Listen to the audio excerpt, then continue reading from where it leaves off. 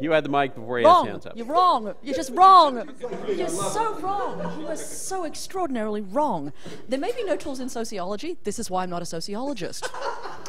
There are tools in anthropology for precisely this problem, right? So I mean, there's two things I would say to you. Is one, I think, how we think about studying Facebook is an interesting challenge.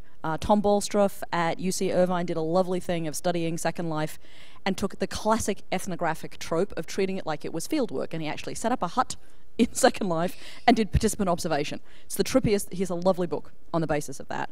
It strikes me you could do something not dissimilar with Facebook and then start to interrogate it with an ethnographic gaze. That said, I actually think you would get much further in doing something that anthropologists of my mother's generation did, which is comparative. So I actually think there is a much more interesting set of questions here to be asked, which is like, okay, so there are 500, as of 3 o'clock this afternoon, 500 million users on Facebook, woohoo. There are 350 million users of QQ Zone, which we never talk about, which is the Chinese social networking site. There are about 80 million users, probably more, on Okrit, which pulls from India and Brazil.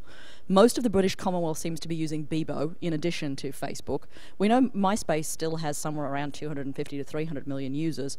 My question might be, you may get something from reading those things against one another and asking the questions about how is identity being played out, what is it that is constituted in those things as social and as the pieces of socialness. But I mean, I suspect you could get something really interesting, particularly in the social networking stuff, by doing the hard yards no one has done, because I think we're also deeply obsessed with Facebook, because that's what we all see. Yet, if 30% of American households don't have the internet, not all Americans are using Facebook. If there are 350 million users of a Chinese social networking site about which we know almost nothing, I have some really interesting questions there about what is the nature of social network technologies that you could get if you did something comparative. So anthropology 1, sociology 0. Good observation.